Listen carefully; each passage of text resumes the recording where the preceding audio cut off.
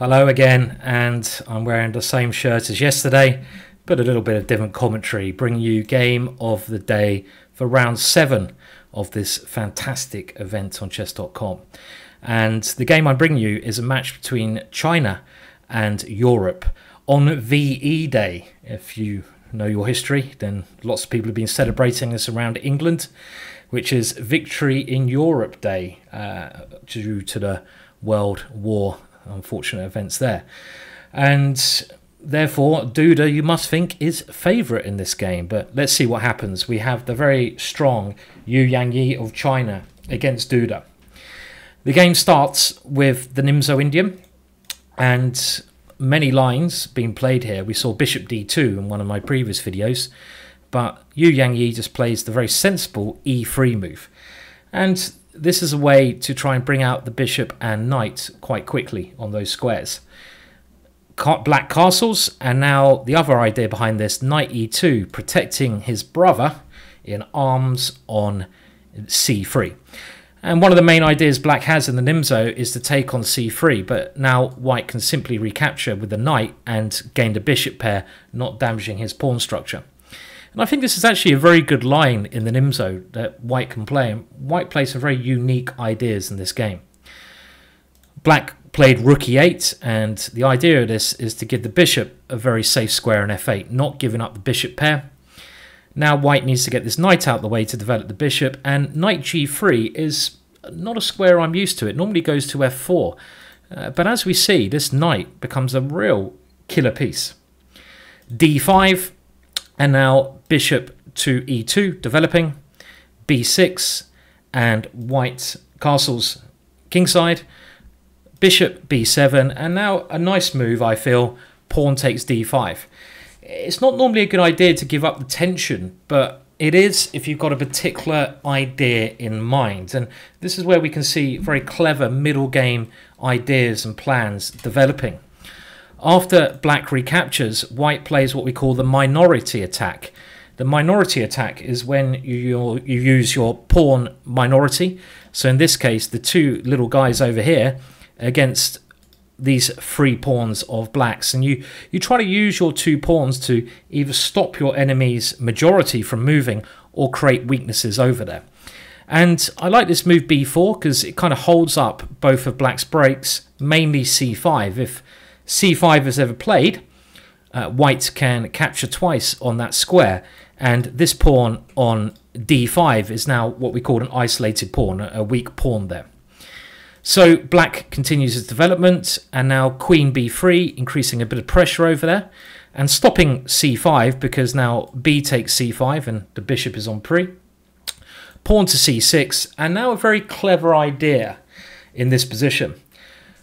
We've done the minority attack, and now we've got to think where we have the majority of pawns. And you often want to base your plan on where your pawns have the biggest mass. And you can see in this position, White has this lovely mass of 5 pawns, and Black is kind of missing a pawn. So the next idea, again, an idea I haven't seen this particular line, f3, preparing to use that mass with e4, I really like. And even though the computer gives this as roughly even, I don't really know where Black goes wrong. And one thing I've always found, if you can't find the mistake in the game, it normally means it's a brilliant game, because often one side makes a mistake, clearly. A famous chess player once said it was the last person to blunder who loses the game. It's not through great play, it's through blundering.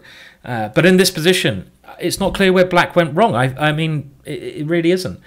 If we look at Black's pieces, though, we can see, especially this bishop on b7 is really bad. Looking at those pawns, and they never find any activity, but soon White's pieces do. Black tries to go a5, and the point is to get the open a file. White just defends against that one.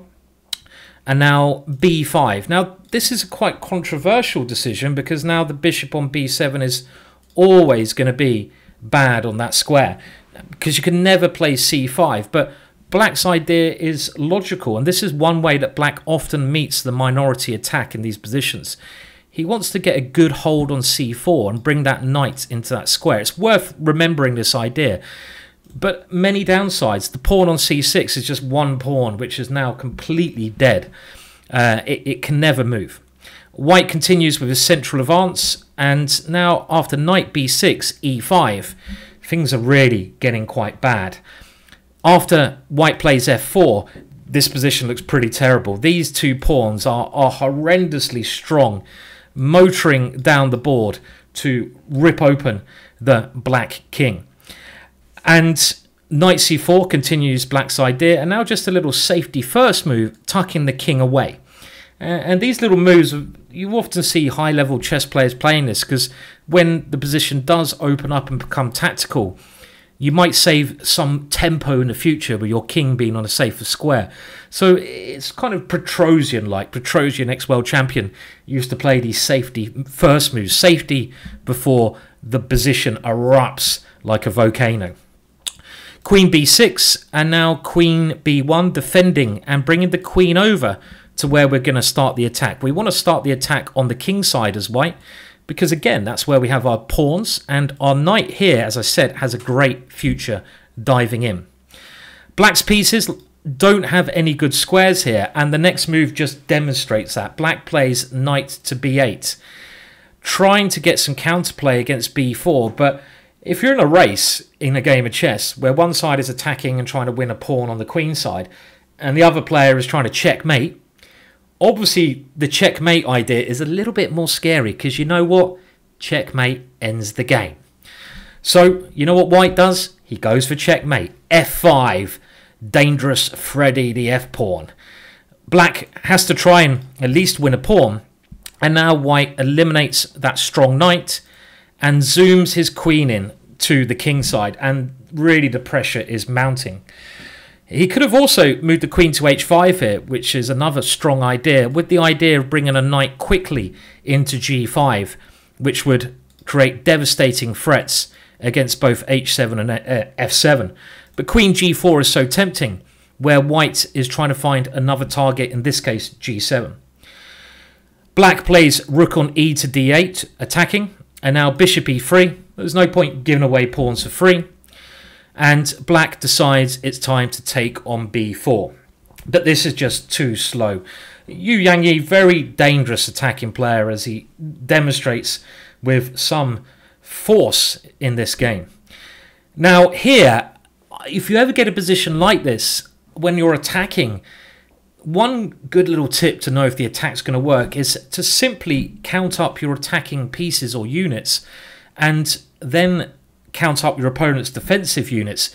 If you have two or more attacking, it is most likely you're going to force a breakthrough. And here white has the queen, the knight, and potentially the bishop with a pawn there.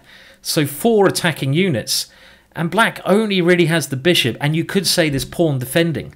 So it's really looking grim there. You can just do the simple mathematical thing to work out how it's working. And now rook takes b4, boah, shoving that on the board. And this is now forcing, well, I say forcing, but it looks like it should be forcing bishop takes b4, but of course there's a devastating way through here, because now black is weakening g7, and white could just go bishop to h6, threatening mate.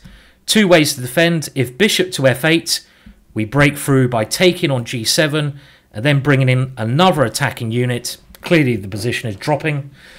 And if g6 in this position, a very nice move. This pawn structure is just about holding up until we either play e6, which is one strong way, or we weaken it first and then bring in yet another attacking unit, because there's a square there which is going to force checkmate with the queen coming along here.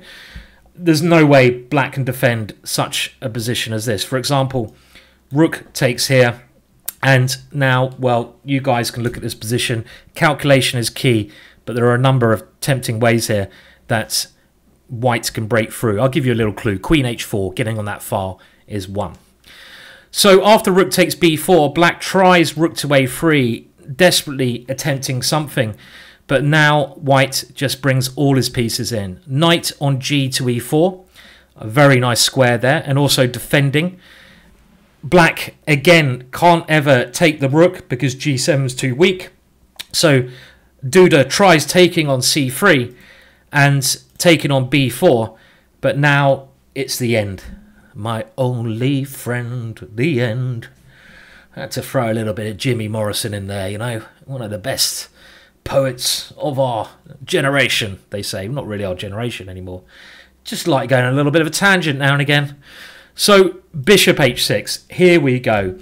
And again, if black tries to defend here, we can break through. And can you see the breakthrough here? Pause the video if you need to. I won't give you any clues here, but you can use our good friend here at the right moment. So g6 played, and white opens up the position, opens up the rook. And now this other move we mentioned, these pawns are very fragile now.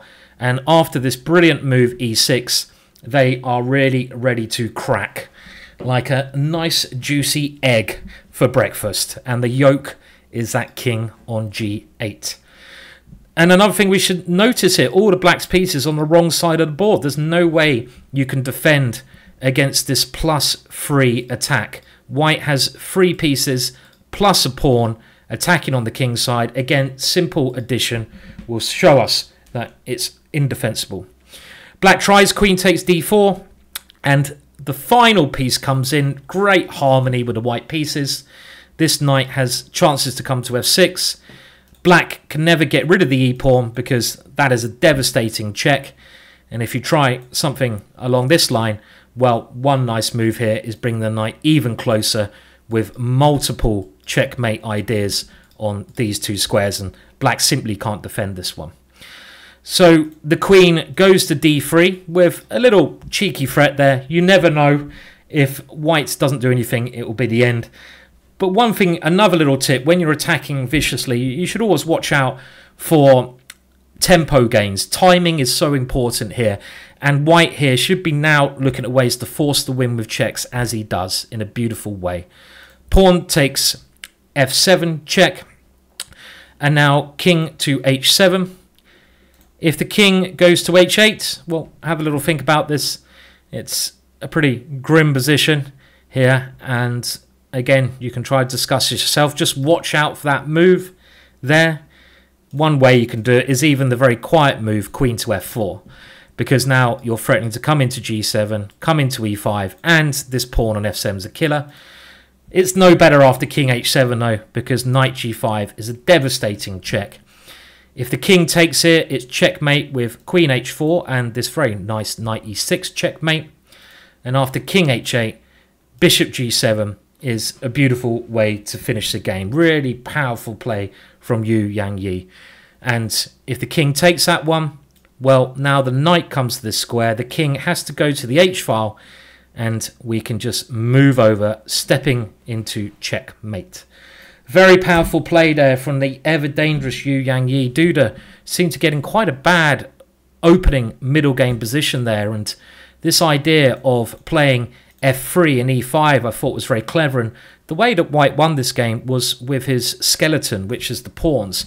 He first uses his minority attack to paralyze his opponent's pawns on the queen side, and then he uses his majority attack to develop a vicious win.